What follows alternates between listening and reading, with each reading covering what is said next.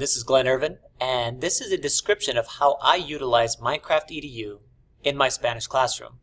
The combination of using this software and using my Gente Nivel Básico to create something called simulations. This relates to how I believe people learn. I have a mashup theory which I've combined experiential learning and mastery learning. And I've written a description here about what that actually entails. I put here that true learning occurs in an environment where students are given the opportunity to make decisions, problem solve, and then finally, of course, reflect upon those experiences. And I also believe as far as the mastery part where that learning can't be constrained by time, but rather each student must be given the time, opportunity to be able to learn from their failures. So what exactly is MinecraftEdu? As their website will say, they provide products and services that basically make it very easy for any teacher to use Minecraft in the classroom. It's not that you couldn't just make your own servers or just use the regular Minecraft version at a school. This is just so easy to go ahead and work.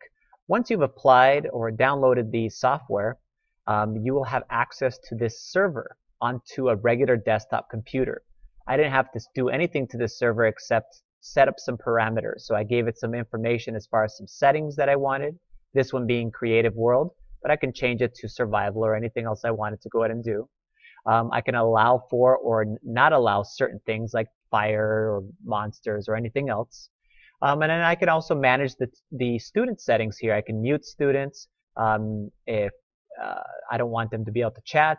I can freeze all of them so I can get all their attention. I can allow for things like keeping their own inventory. All these things are at just a click of a button. This is basically the server menu here. As a teacher inside the game, I will show you what that looks like. Inside the game, it's actually really easy also to manage and to be able to give students things, be able to freeze students, be able to go from one student to another. Here's a student world that I think we're building a couple of arenas. This is a Highlight arena, and I think they were building a bullfighting stadium over here on this side. And anyway, as students are building, I can check up on them by going to the teacher menu, which is this menu here. This doesn't exist under regular Minecraft, but MinecraftEdu allows basically for me to go into each one of these kinds of settings. I could put myself in creative mode, even though the students may not be in creative mode. I can set up assignments. Here I can manage students just from one click of a button, kind of on my other screen, but now I can just manage them from right here. I can search for specific players and teleport myself to players. As it says up here, I can teleport students to my location. I could teleport myself to their location to kind of check up on see what they're actually doing. I can give assignments. I can add an assignment title. Those will appear for all of the students. It'll give them a description of what I want them to go ahead and do. Of course, I can give items to all students or to specific students. It could be like in my commerce game where I give emeralds out, or it could just be specific items that I want a certain student or all students to have. And then finally, there's this really cool mode which is called build mode. And if you've ever played Minecraft, one of the things that can be frustrating is just the amount of time it takes to build things. And this build mode basically lets you kind of cheat as far as a teacher to be able to build things very quickly. As you'll notice here, I'm just setting one block down and then setting one block there, and it's called fill mode. And basically with fill mode, I can create buildings very, very quickly. As you see, I just created a giant block here. Otherwise, in regular Minecraft, you have to set one block up at a time. So to create a big building will not take you very much time, and I've found this to be very, very useful as far as just creating a certain base or a certain area that I want them to go ahead and play in, clear out areas, and it's just very, very easy to go ahead and use. So I'm going to run you through a couple of the simulation games that I had my students participate in. The first one was called El Mundo de Comercio, or just the World of Commerce, and it was for Chapter 18. And Chapter 18 basically described vocabulary that related to businesses.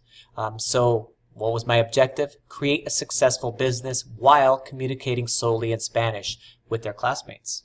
And so they had to decide what kind of career they were going to undertake. They could work by themselves or they could work with teams. Everyone started off with different types of supplies depending upon their career. We had different types of currency that we were able to trade with each other. I had a main store that I sold things at a very high price because I wanted to encourage them to trade with each other, to barter, to communicate with each other so that they could seek out better prices on items. The game end goal, of course, was just to make the most money, but really the biggest goals were the grading goals. How did I grade them? First of all, the 50% of their grade came from their attempt to run a business by working hard at their trade, working to sell and buy items from their classmates, okay, and then just having a positive attitude, of course. 50% of their grade came from speaking and writing completely in the Spanish language during the simulation. Any English speaking would result in a grade reduction. Even typing in the Minecraft world, I discouraged that also. So if they did have questions that related to how to do certain things in Minecraft, I asked them to go ahead and raise their hand, and I would say if they could do that, then I would actually answer the questions in English. Then we went through and created a document in Google Docs that I started it by creating a couple of questions. ¿Cuánto cuesta? How much does it cost? Necesito, I need. Te doy, I will give you. Some different types of statements and questions to be able to communicate inside of the world. Of course, we needed Minecraft-related vocabulary, which we already knew some of them, like words like wood and stone, sand or iron or gold, all those kinds of things. Of course, with food, cows, steaks, all those kinds of items for food. And then I started it by creating a pricing list in my store and had a store there that I will show you in just a bit, and I've sold items through there. MinecraftEdu makes it super easy that once students gave me or sold me items, they could sell me items and then I would give them emeralds for those items, that I could quickly just be able to press a button and say, okay, this student needs 3 emeralds or needs 1 emerald, and then that would go right into their inventory without having it be a big mess. Very, very quickly, very easy to be able to manage. And then in the end, we took pictures of we did screenshots of our inventory to determine who was the actual winner of the game. The second simulation that I created was based on a chapter in our book that asked the students to formulate opinions on global issues. It was called Gente que Opina. The world was originally created by Joel Levin as a way to balance the concerns of conservation with the demands of the technological progress. I then adapted the world to fit the vocabulary and central outcomes of the chapter in Spanish class. This world starts off in a bunker, as you can see, and the background story tells the players that they've been asleep for over 200 years after the ice caps have melted and raised sea levels, ultimately devastating all life on the planet. Here you can see that I've included even a YouTube link that guided the players with some more specific directions. The players basically must read and comprehend all of the clues written in Spanish, of course, left behind to figure out the multiple objectives of the simulation. The players figure out that they first must regreen the earth by cultivating and planting trees on the surface. There is a secondary goal, which is to produce large amounts of iron in order to build a signal rocket that will contact the humans who are living in space, to let them know that it is safe now to come back down to Earth. However, of course, these goals are in conflict with each other. There is no coal in this particular world, and the only way to smelt the iron is to burn the trees that the students are trying to replant. The students must communicate in the Spanish language and of course collaborate in order to fulfill both goals. Students can contribute in all kinds of different ways. They can plant and harvest trees. Other students can seek out iron, and that will be smelted to create the iron blocks needed for that signal rocket you can see there on the screen. That's a science station right there, which gives the students several clues on what their ultimate objectives are. As you climb into this science station, as you can see here, they're going to go in there. You can see, the world here is just barren. There's no trees, and there will need to be 100 trees before the other humans can come back down to the earth. As they come down here, you can see they're going to read, someone's logged the last person on Earth. This is Dr. Eleanor Collins.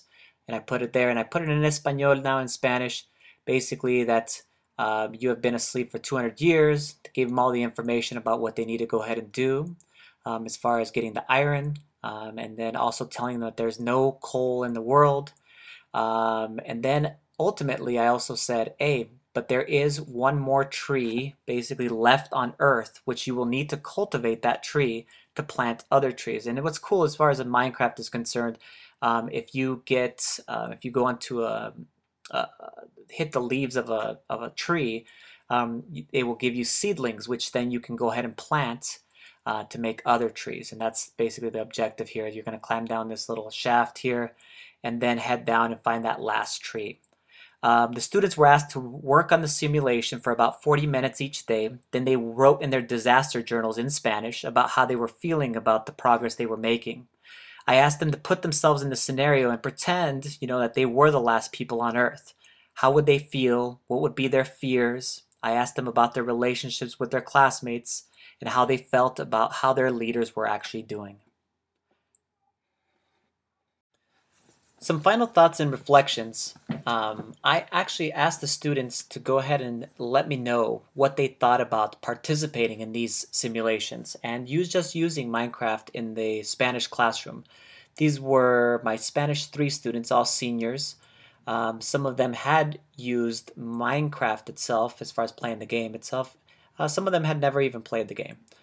So their thoughts were very interesting, and let me share them with you. Here's some of the thoughts that I've pulled out of their reflections that they wrote. My favorite chapter was the business units. I really loved the Minecraft business simulation. Not only was it fun, but I learned a lot and communicated much more with my classmates in Spanish because I needed to. I thought that was awesome. Just that they needed to communicate in order to fulfill their objectives.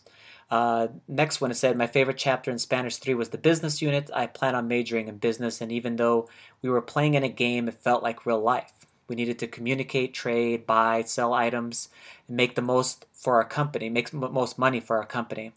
I learned a ton about communicating, working together, and the business world, which I thought was, again, amazing. My favorite chapters were the ones that included Minecraft. I really enjoyed the chapter where we had to work together to survive and save the world, the Aconcagua one. I thought that Minecraft was a good way to put our vocab to the test. It's very simple, is awesome way of describing it. And then the last one says, one of the greatest perks of taking this class was introduction to virtual learning through Minecraft. I thought that was great. I had never played Minecraft before this class because I didn't get the point. Not only did I learn how to play, but I learned how to interact with others in a virtual world. So how many people can say that about a class they took in high school? So overall, great reflections here as far as from the students. I also thought just in general that this being the first time that I had ever tried this, it turned out wonderful. So if you're going to try something as far as in your class, I would highly recommend MinecraftEdu. It adapts easily to almost any topic that you can think of. Thank you very much for your attention.